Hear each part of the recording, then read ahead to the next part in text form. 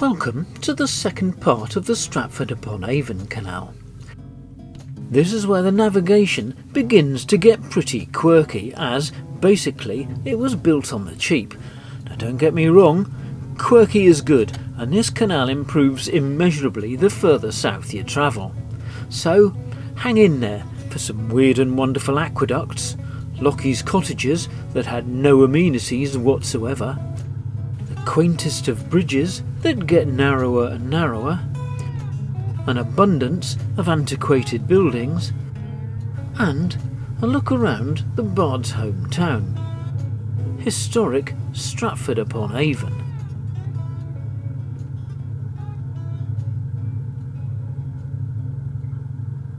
On towards Lowsonford, where there are good moorings, and the canal-side pub serves an excellent pint of Timothy Taylor's. And then more locks.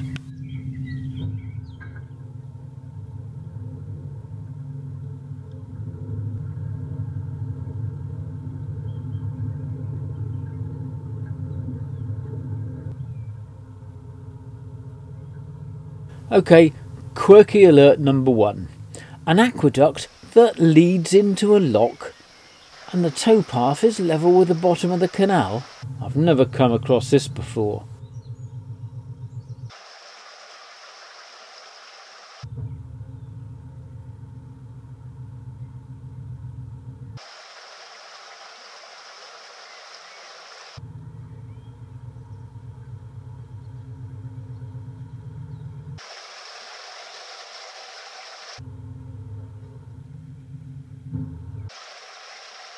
The boat is on its way up, so I'll get a helping hand on this one.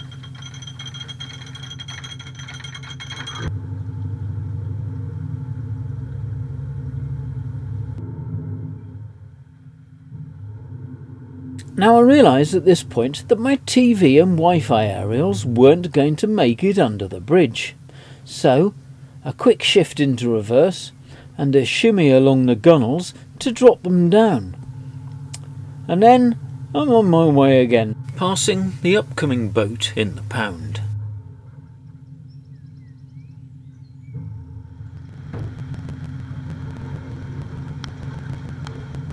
The locks on this canal have single bottom gates rather than the usual two, which makes for much heavier work.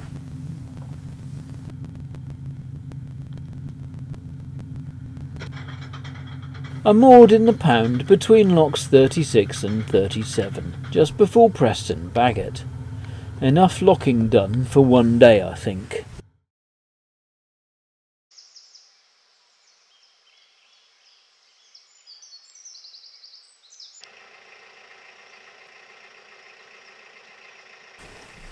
A very nice old butty moored on the left. Then it's on to lush green countryside.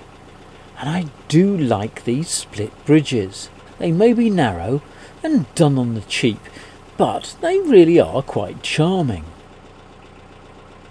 The ironwork was built in 2 sections, with a gap in the middle, to pass the towing rope through so that the horses didn't have to be unhitched.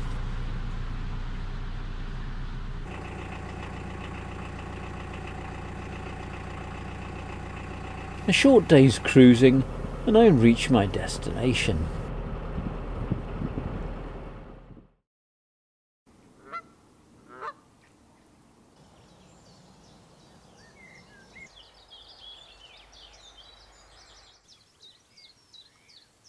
I'm moored overnight in Wootton Wawen, at least I think that's how it's pronounced.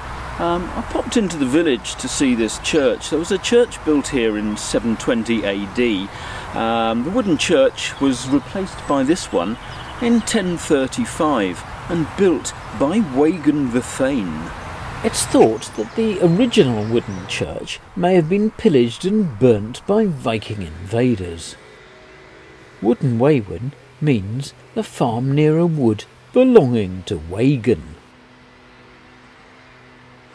The village shop has everything you can imagine for sale, from beach balls and fishing nets to Indian spices, and the staff are amazingly friendly. The Palladian-style hall was built in 1687 for Francis, the second Lord Carrington. It's now been converted into apartments. Yep, another one of those quirky aqueducts coming up.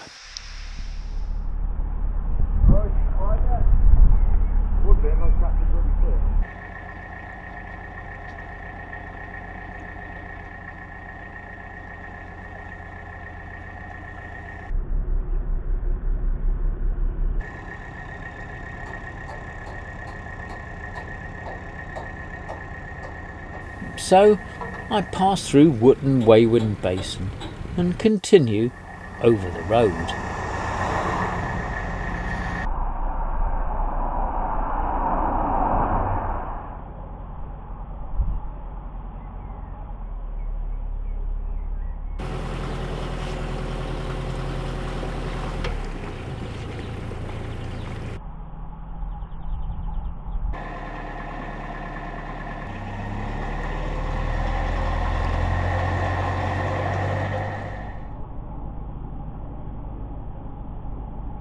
A crashing of swans' necks.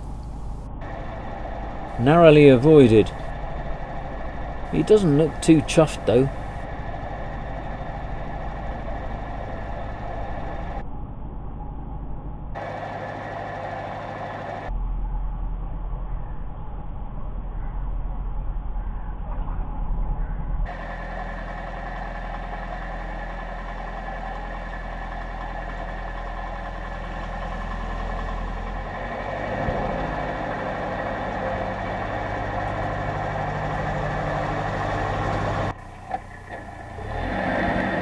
It's been an amazing 3 miles of Loch 3 cruising until I come to this one, and then there's another 3 miles and no lochs further ahead.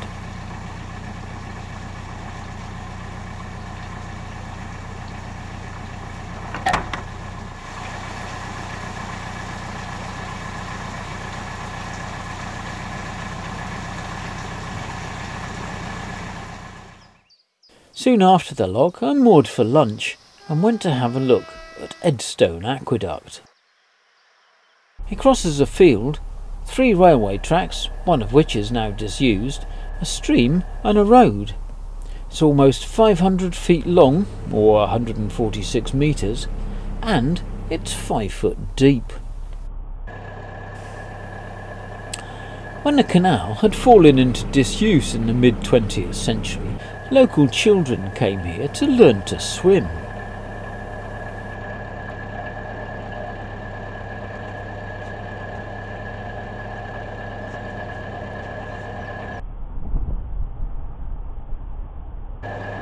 A pipe used to hang under the aqueduct so that steam engines could stop and fill their boilers from the canal.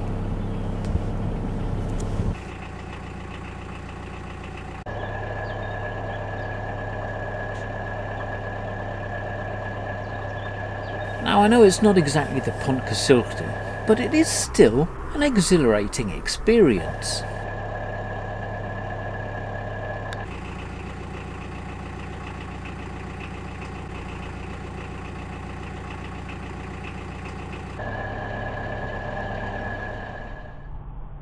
Next stop, Wilmcote.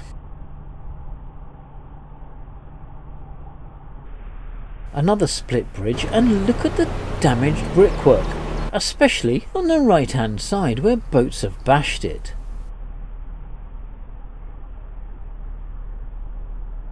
Is it me, or are these bridges getting narrower?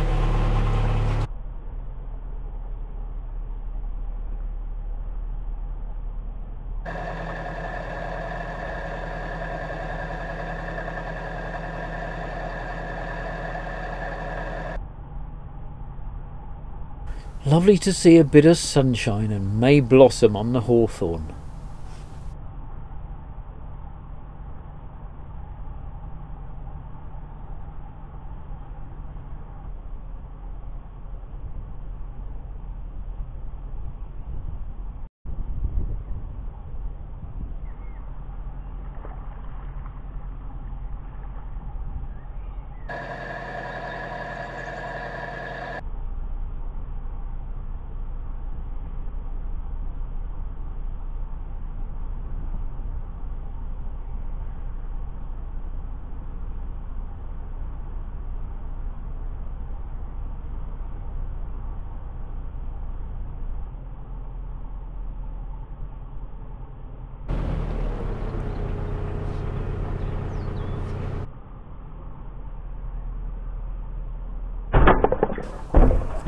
Oh, bugger!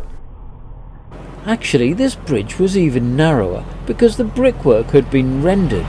There was barely an inch on either side.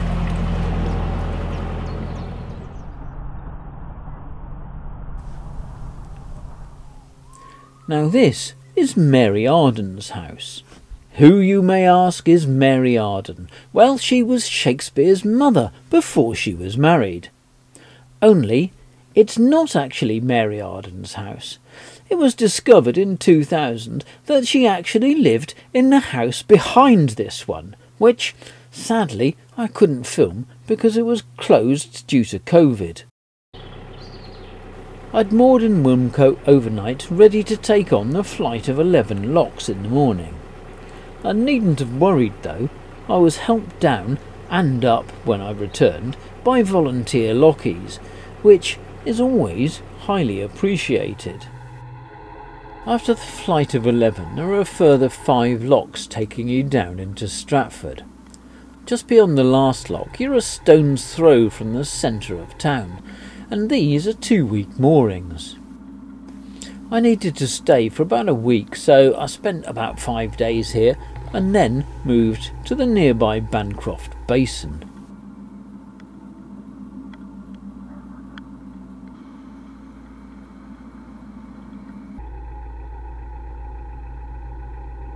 Bancroft Basin is pretty huge, and that is Shakespeare Memorial Theatre ahead, where the Royal Shakespeare Company are based. If theatre's your thing, then this is the place for you, because I did notice that apart from this one, there are another 10 theatres in this little town. There was a wide beam in the lock onto the River Avon waiting to come up, and I reversed Reverie into the mooring pontoon, careful not to nudge the luxury restaurant boat moored opposite.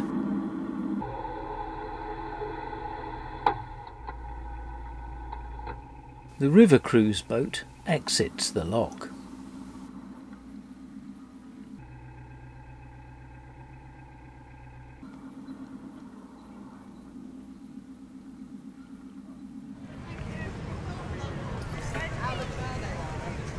His sceptre shows the force of temple power, the attribute to awe and majesty, wherein doth sit the dread and fear of kings. Well, you get a different class of buskers here, I can tell you. I wonder what he would have made of it. This is Shakespeare's birthplace, by the way, and where he went to school, the last building, the one next to the church. Stratford is full of historic timber-framed buildings, and I always feel it's good to look up rather than looking around as you wander through streets and places like this. So much to see, so much detail on these old buildings.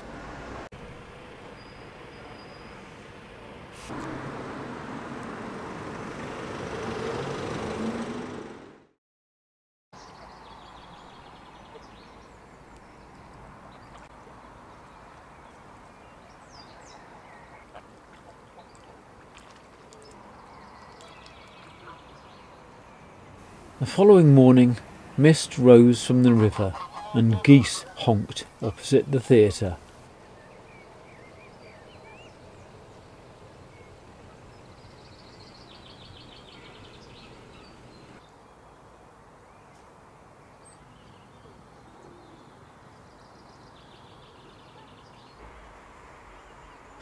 There are a huge number of statues in Stratford, mostly with Shakespearean references.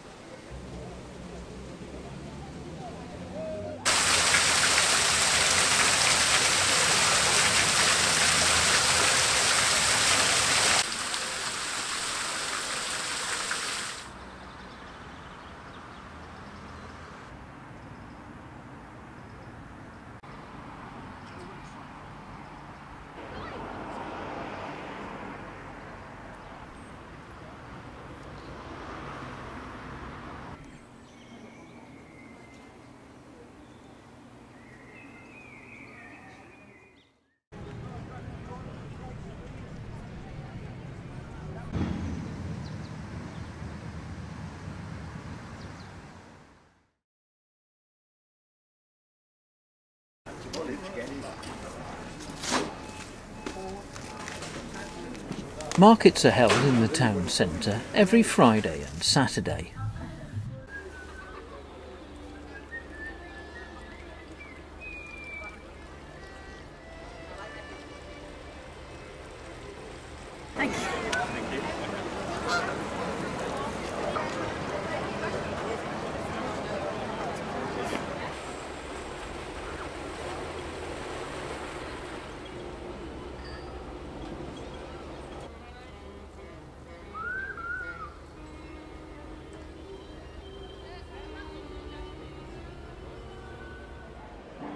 Is this nothing? Why then, the world and all that's in it is nothing. The covering sky is nothing. Bohemia, nothing. My wife is nothing. Nor nothing have these nothings. If this be nothing.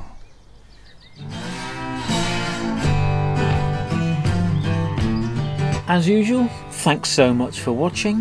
Don't forget to hit the like button, that would really help my channel. And if you haven't already, please subscribe and hit the notification bell so that you see when I upload new videos. Also, please share on your social media, that will help my channel an awful lot too. Okay, thanks for watching, and I'll see you next time.